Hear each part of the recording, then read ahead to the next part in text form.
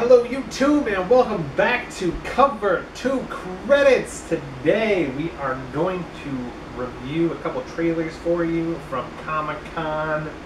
And we're going to start with Batman v Superman, DC's attempt to get into the superhero game a bit. This will be number 2 in their series after Man of Steel. But really, the first one in their lineup that we've all been kind of waiting for. So, see what we got. Yeah. We'll pause and discuss. We're going to play it over us like we usually do. We won't have any sound so you can kind of hear things. We might tweak with sound, but if you haven't seen this, go watch it, come back, see if you agree or disagree with what we have to say.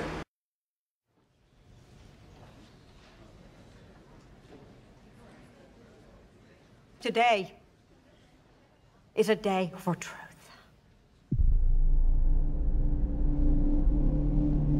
The world needs to know what happened and to know what he stands for. That kind of power is very dangerous.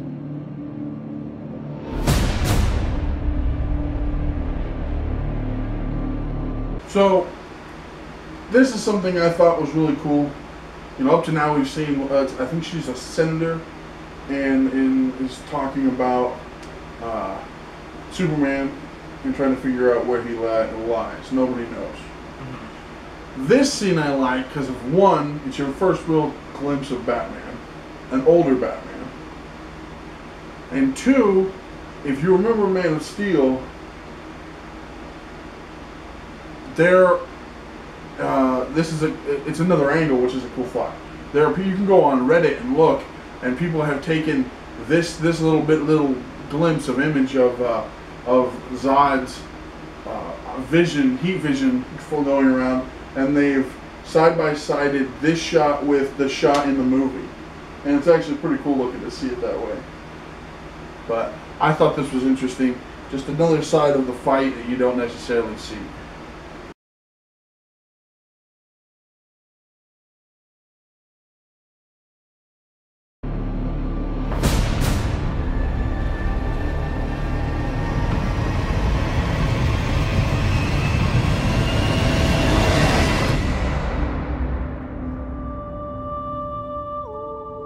Let the record show that this committee holds him responsible. I also like this frame mainly because you just got done watching the hero run into the debris. You know, some people are saying to understand the levity of this destruction, that this is a 9/11 level destruction of Metropolis. That's how they're explaining it. Yeah. So, I thought 9/11 level. It's mass destruction is what they're meaning. They're trying to equivalate how much destruction this was. What? I don't know. That's gonna be a whole nother thing. What do you mean? Continue. It's just a reference. They're not like saying this was like a national tragedy. I know. Okay. I get it. I do like though that this is showing one of the reasons that Wayne was involved is because he had a building in Metropolis. Mm-hmm. Also, for reference, one thing they mentioned, and you'll see a little later in the trailer. He doesn't have a daughter. He doesn't, but this is just a girl he found in the stuff. One thing that they mention is, in this universe, Metropolis and Gotham are across a bay from each other, like San Francisco, Oakland. Mm-hmm. So they're close. So this makes sense. They in fact, during Comic-Con, they mentioned people commute from Gotham and work in Metropolis. So like that's a normal thing. So Bruce Wayne having a financial building in Metropolis makes perfect sense.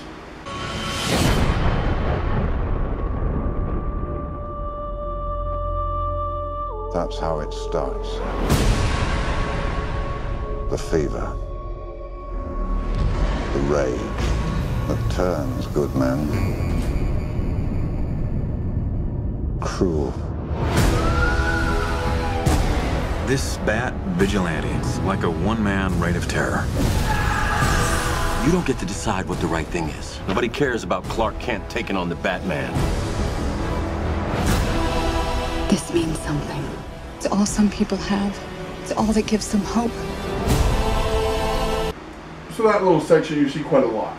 One, you see there's an old mansion, so people are speculating that since this is an older Bruce Wayne, perhaps they don't live in Wayne Manor anymore, and that's the rundown, dilapidated building you see somebody walking toward.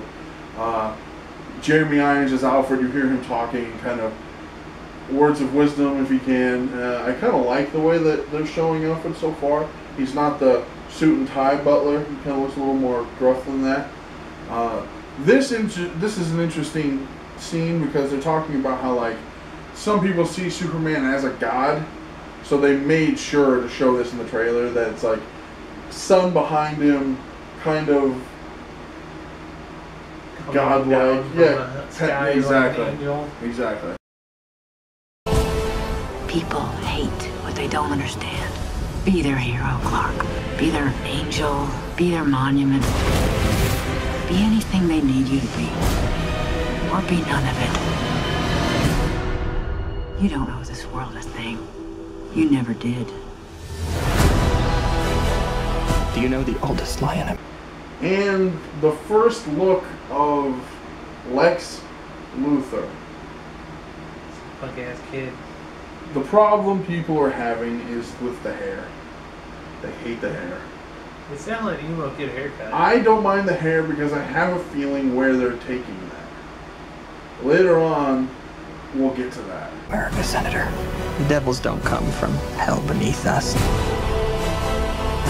They come from the sky. One, you see the scene that Superman is bowing to Lex.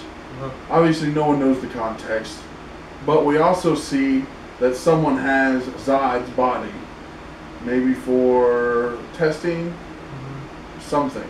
So somewhere along the line, people again, all this is speculation, but maybe Luthor's got something on Superman to where he's blackmailing him almost.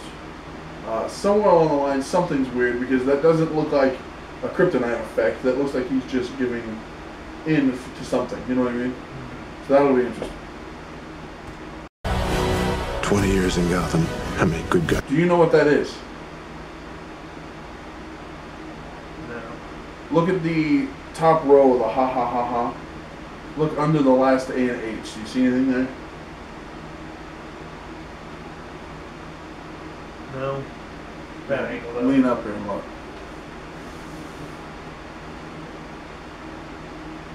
What is that? That is an R. So what that tells us is this takes place after the Joker has killed Jason Todd Robin. In the comics, he kills him with a crowbar, just beats him to death. The one thing some people were worried about was that they were going to bring in a kid Robin. And they said that doesn't make any sense because if this was a reality, why would a adult take a child into combat? However, when you look at that suit, that's not a child. To where if they were to do something with Robin, that would make sense if it was an adult. Which is a huge worry people were having. Because in The Dark Knight Rises, Robin, they get a new Robin and it's a girl, Carrie Kelly. To where people are wondering if that's something that could happen in this. Now, no one knows. We shall see. Also, interesting to see a nod to a Batman villain right off the bat. The main Batman villain. Guys are left. How many stayed that way? Now, if you've noticed, you got a glimpse of Gal Gadot in the white outfit. You know who that is, the girl? We'll see her in a few seconds, but this scene is interesting to me. If you notice, see the logo right there on the shoulder? No. Well, there is a logo right there on the shoulder, we'll see later. That is a Superman logo. Now, one thing that people are worried and are wondering about is what this militia has to do with Superman. Because obviously Superman doesn't have an army. Now obviously, any time that there is someone new that people are thinking is going to take over, like a god, or a king, people will fight for them. So somewhere along the line, this has become a thing. No one really knows what's going to happen to this, but we see them again later on. He has the power to wipe out the entire human race.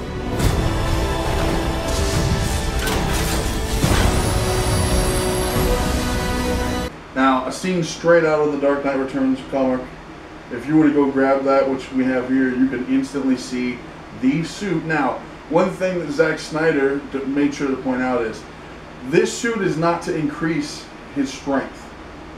That's not what the suit's for. Mm-hmm. The suit is to keep him alive when Superman is beating the hell out of him. It's to protect Batman, not to hurt Superman. Mm-hmm. That's the emphasis on this, because a lot of people during Comic-Con were saying, you know, do you have an equivalent of how much stronger Batman will be? And they're like, that's not it. That's not it. This is meant to protect him, not to make him stronger. It's defensive armor, exactly. Not bio enhancing armor. Exactly.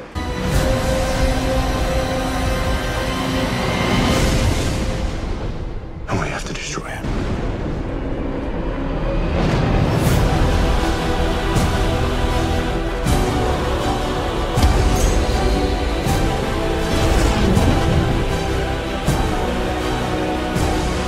Two things here. One, for some reason we're going to get another flashback of the Waynes dying. Always happens. Two, we saw Gal Gadot's character again, who now you know is Wonder Woman. And this is the first scene of her in action. You're gonna go to war. He is not our enemy. Now, a couple things there. One, we don't know who Alfred's talking about, whether he's talking about Lex Luthor or whether he's talking about Superman not being their enemy. So that could be a weird twist. But this is how I think Luthor goes bald. I think he gets some kind of irradiation from the kryptonite and he loses his hair. Could be. I kind of hope that's how. I know that sounds bad, but I don't like the hair either. Because he is bald, but whatever. Yeah, I know, but I'm so ragey about emo-looking hair. Well, that's not it. It's the fact that the character is known for being bald. That's part of, I don't know. And it could just be yeah, I agree. It's just weird haircut, but either way. So that'll be interesting to see what the dynamic is between Alfred and what's going on. Black and blue. God versus man. Day versus night.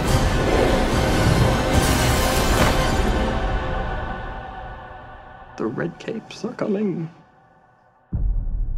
The red capes are coming.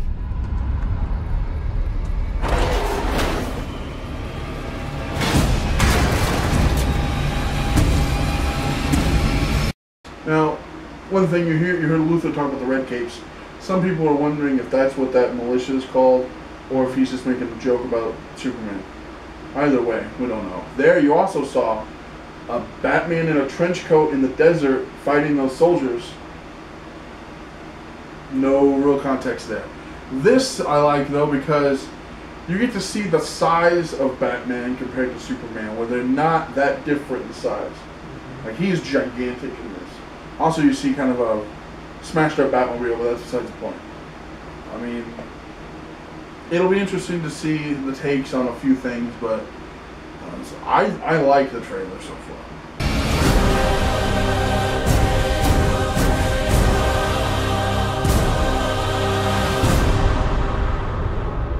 So,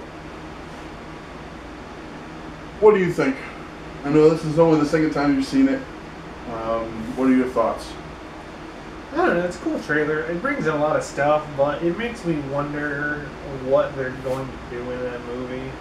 It seems like they brought in a lot of characters that they aren't going to have time to really explain. Problem's going to be, I have a feeling there's more than what they're showing. The reason I say that, again, a lot of this is speculation, but there are rumors of, well, you see somebody swimming There are rumors that we may get a nod to Aquaman. Obviously, you never know if there's going to be a nod to anybody else from the Justice League. There's also rumors that there could be a big bad introduced, as in like a Doomsday, or somebody really like a big bad, which could be a whole nother ball of wax. Because like they were talking about, you see Wonder Woman hit her gauntlets together, and it makes like that weird force field thing. That's usually not a power she has. So the wonder is if she's blocking something and then the next scene is something else blowing up. We don't, I mean, it's a trailer, you don't know, but we don't know. I think it looks interesting. I'm definitely wanting to see it. I mean, yeah, obviously definitely see it. Like I said, I don't know how it's going to end up. Like I said, it seems like they're going to have a bit too much. They're biting off a bit too much movie to put in one movie. Well, I mean, the thing that's going to be weird is they've got to kind of hit the ground running. And I know it sounds weird, but if I'm remembering correctly, it goes Batman, Superman in, what was it, March or April, something like that. Suicide Squad in August. I think the following year is Wonder Woman standalone, and then I think it's Justice League. So they've got to introduce people at some point. And they're doing it kind of the opposite way of Marvel. Instead of solo Avengers, they're doing it Avengers and solo. Exactly. Well, Justice League and then Justice League Assemble! That also has to get said sometime. But so we'll see. I'm looking forward to the movie. I think Kevin said he is too. We'll see what happens. I don't know if they'll have another trailer before the movie comes out. I would assume so, but we'll see how that goes too. But this is the first of 2 trailers we're going to do today, and yeah, we'll see what you guys think. If you guys have any input, let us know. Talk in the comments below if you think anything's way off base, or if you think you're looking forward to this or not. It'll be interesting to see what kind of comes of it. So until next time. Thanks for staying until after the credits.